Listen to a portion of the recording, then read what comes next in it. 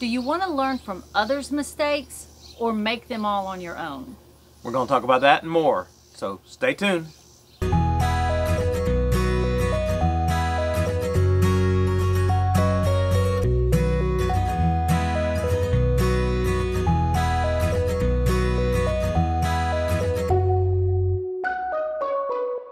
Hello America. I'm Lynn. And I'm Danny, and welcome to RV America. Welcome back. A wise person once told me to learn from others' mistakes because you'll never live long enough to make them all on your own. That's right. There's an interesting question that's on our Facebook page and on other sites that we visit quite often. It said, so, what was the silliest or dumbest mistake you've made RVing? And we want to talk about a lot of those things today because there were a lot of responses. A lot of responses. A lot of comments out there. So we want to take those and hopefully help you and help us learn from other people's mistakes. You know, we mentioned that in our video, 6 Keys to a Successful Trip. And we'll link that up here where we talked about learning from other people's mistakes. And that's what we want to do today. So I thought we'd start with the awning because there were a lot of comments that were made about people making mistakes concerning their awnings. What kind of mistakes can you make with the awning? Well, let's read some of the comments. Well, Ralph said, we were leaving our campsite. We drove real slow towards the entrance when a ranger came racing up to us beside us.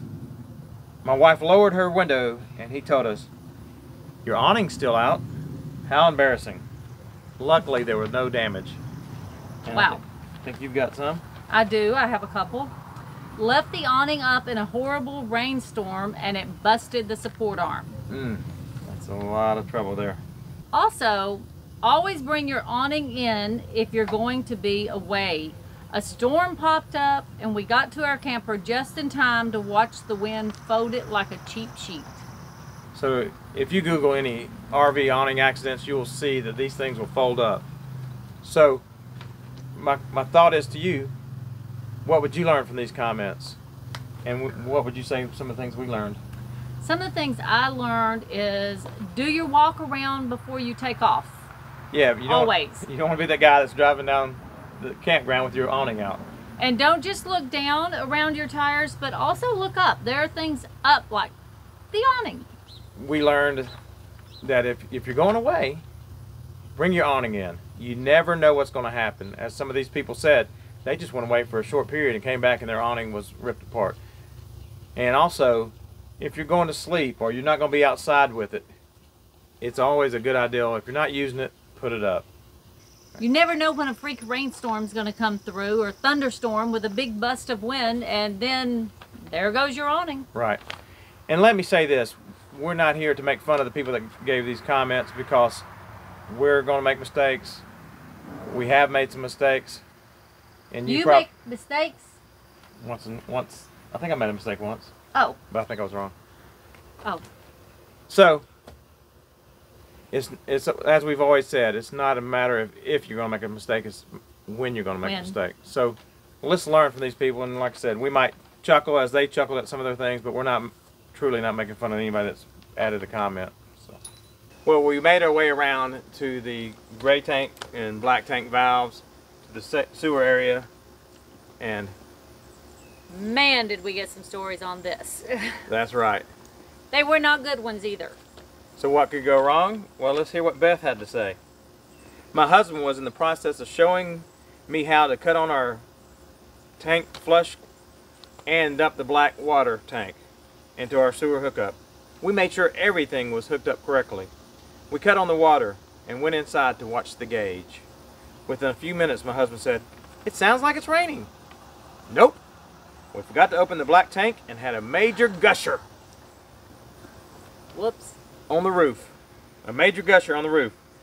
Got the water cut off, and boom, black water tank is down. What a mess. Well, it's hard to top that one, I will say. Susie says, dumped black water on my neighbor's front steps, a really nice motor coach, 1 minute before they were leaving for a day trip. As I stood there with a broken sewer connection in my dirty hands and poop on my shoes, they quickly closed the front door and went out the back door. Thank goodness they had a back door. Oh. Took us an hour to clean it up. How to win friends and influence people there. You had another one? I have one more. Okay. And then Eric said, emptied a 40-gallon Blackwater tank into a 30-gallon blue tote buggy. Yeah. The things you would empty your sewage into to carry it off the How do you think that worked? Well, the math tells me 40 gallons will not fit in a 30-gallon container, so 10 gallons went somewhere. So I think what we can learn from that is maybe if you're set up in a place for an extended period of time and you're going to have to take and pull one of those little tote things up to the dump station, perhaps you might want to think about emptying your Blackwater tank when it's about half full, because those gauges aren't always correct. Yeah, you definitely don't want to wait till it's full, but if it's a half full to maybe 2/3 full, then that would be good to do that. So know the math rules. Another thing we learned from these, and there were several, we just read 3, but they were numerous things where people had trouble with the black tank and emptying the sewage, and you don't want to have those kind of accidents. So if you see your sewer hose starting to have wear and a little bit of tear to it, you can see where the plastic started being bent too much, or maybe the connections are starting to get a little brittle. It's better to change those things now than have a mess on literally on your hands. So I would do that. And same thing with the electric. There's 2 things that I would always err on getting new early. It would be the sewage hose and connectors, and maybe some kind of, if you had a wear on an electric cord or extension cord. Yeah. Nothing lasts forever. Not sewer hoses, not anything. So everything has to be replaced, and you don't want the poop on your neighbor's steps. That's right. That's right. So another thing I want to mention is that when you do need to flush your tank. You have the flush valve over here that you can, but if you're going to close it, and I wouldn't recommend that, but if you're going to close it, it should only be for a matter of seconds, because if you read in her comment that it was just a few minutes before it sounded like it was raining poop on the top of the roof there, and probably everyone around you. So you definitely don't want to leave that closed. Let it do its job by running the flush through it and pushing those things out, but I would not let it fill up. And if you are going to leave it on, if you are going to close it for some reason, set a timer for no more than a minute or so, and just be careful, because those tanks, if they're 40 gallon or some of the smaller ones less than that, I know some Class A is going to have bigger than that, but know your sizes of your tanks is a good thing too. Know the size of your black tank, know the size of your gray tank, so you know how to take care of those kind of things. And if you do walk away when you're filling any of your tanks, set a timer. Yes. Everybody's phone has a timer on it now. Set a timer. It will save you a lot of work later. A lot of embarrassment. So we had a lot of comments about the slide, about their accidents or problems they had. So let me read the first one.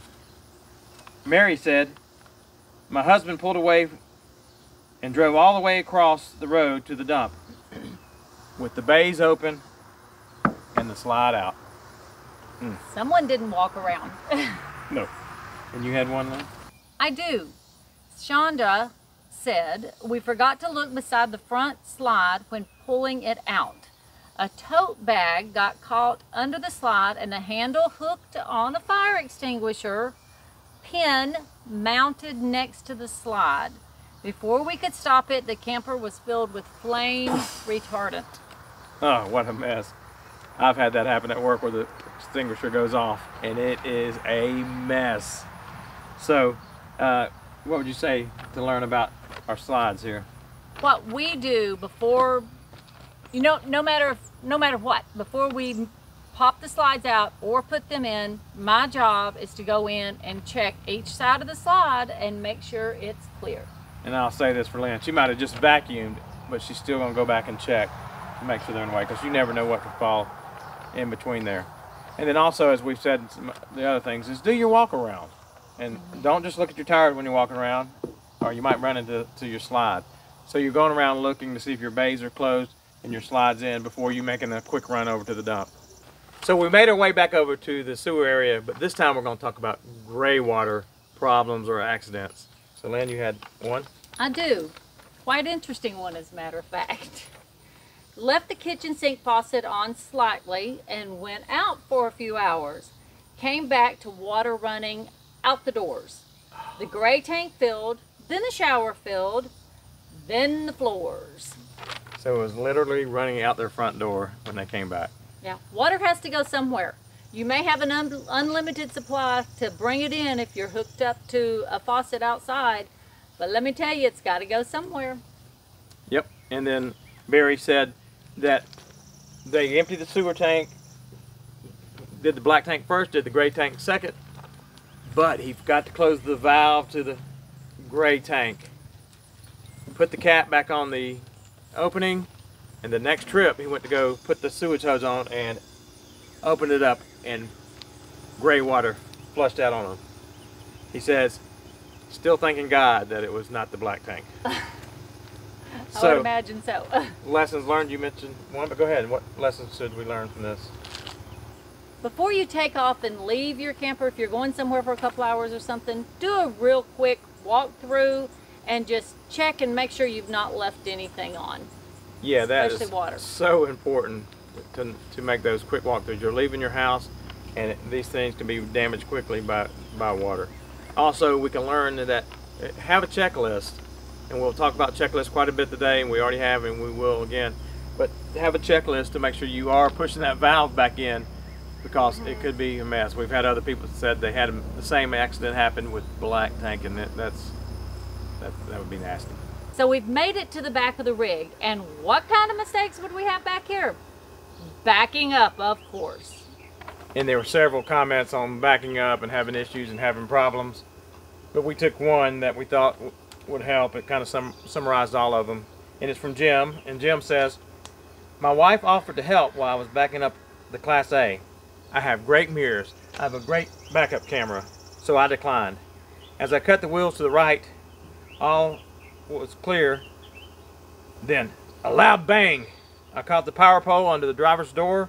Mirrors and camera were clean. Really? I don't refuse assistance when offered, and I also look down. So what lessons did we learn from that? Listen to your wife. Ooh, that is good advice even when you're not in the RV. That's right. So, and also we can learn that have a spotter. When you have one available, there's times that you're going to be by yourself, but have a spotter that will help you, at least talk to you how close you're getting to things, and you can work on the communication skills and backup signals.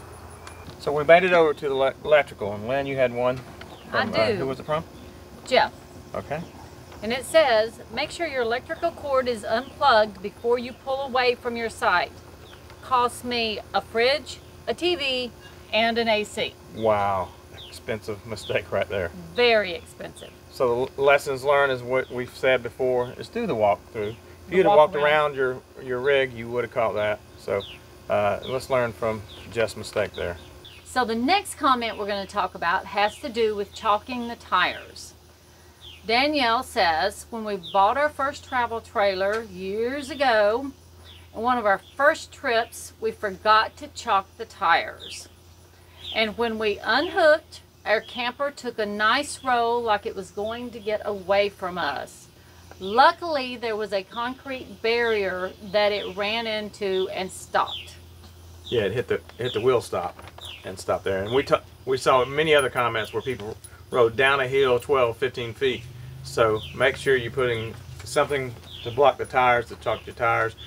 Yeah, it's different with the motorhome. We don't have to worry about that as much because once we're in park, we're pretty well not going to go anywhere, and if we're on a hill, we always put the emergency brake on. Yeah, we try to always put the emergency brake on no matter what, but we need to be all aware of that kind of thing. So the next thing we want to talk about is towing and hitching. So Eddie turned in a comment that says, we put the hitch on the truck, but forgot to put the pin in the hitch. We headed out and maybe got a mile away from the house and pulled out at the first red light that we turned at. And the camper and the hitch hit the road, and the safety chains jerked the camper into the back bumper of the new truck. He says, and the great advice, always inspect everything before getting on the road. Good advice. And Lou Ann said, we forgot to put the truck we were towing into neutral. That sounds like a costly mistake. Probably a transmission. Yes, probably so. So I think Eddie said it best, always inspect everything before getting on the road. And that's probably one of the biggest themes here today. So let's go on to the next one that Marcy had sent in. She said, I've heard of people pulling into rest areas or a full fuel stop. The wife gets out, the husband doesn't realize it, and he drives off without her. Bet they weren't happy. Don't get any bright ideas. Okay. And so let's go into the next one. It deals with the height of your rig. And Lynn, you had a couple there, and I have one. I do. I have a couple. Let's see. Ran our brand new fifth wheel under a very low and very big tree the second time we were out. Entire new roof, including all vents, AC, covers, everything. Progressive was great with our $10,000 claim. Live and learn. We laugh about it now. Yes. So that's good that they can laugh about it now. And mine, Paula says, the bridge was 11 feet and 11 inches, and our camper was 13 feet. She said they missed it by that much, just by a tenth of a mile away from it, and they could have ran right through it, and it would have been terrible. And the last one? Debbie said, took a country road on first trip. Great country views, but low hanging oak limbs. And when we crossed a small bridge, noticed a sign that said strict weight limits. Limbs took off a few vents and broke the AC cover, and we made it over the bridge. So lessons learned. Number one, you've got to know the height of your rig. I've had several people tell me put a sticker in the front and write the height of your rig. That way you know when something's coming. What else could we do? Also, there are GPSs that are made just for RVers or anyone with an oversized rig. And if you follow one of those, they will alert you and keep you off the path of the weight limit bridge or the bridge with height restrictions. Right. And we use Truck Map, and I'll link that down below. It's made for truckers, but truckers are pretty high, pretty long, so they know to avoid low overpasses, and it also knows to avoid weight restricted bridges and also tight turns. So it's a great app to have, and like I said, I'll link that below. We just need to remember to always look up. There were several people that said they were trying to park next to trees and didn't look up. You always need to look up and see what's going on. And sometimes those country trips are great until you get on too small of a road with overhangs. So you might want to use the satellite view to see that map a little bit better.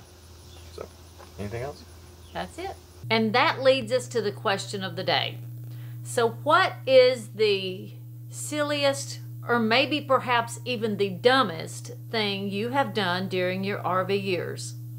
Just put it in the comment below and we'll all learn from each other. So as this video is winding down, I wanted to read something that was sent in also. This was from Debbie S. And she says, I have to say, this is a great idea. I'm sure we learned something.